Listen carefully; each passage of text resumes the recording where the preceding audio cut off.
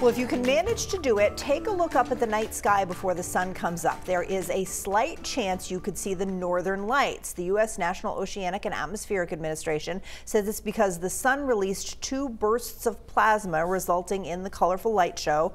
Forecasters said that they would be visible in the upper fringes of the country, including parts of Maine. We've had seems like multiple opportunities to see them lately, more so than I can ever remember. I don't remember them ever being so prominent. Yeah. Like, it seems like, like in this summer we saw them, it was insane. Yeah, it was 2 different times. It was like May and then September, maybe, I think. I just remember the kids coming when it in. comes Something to like time, that. When it comes to time frames.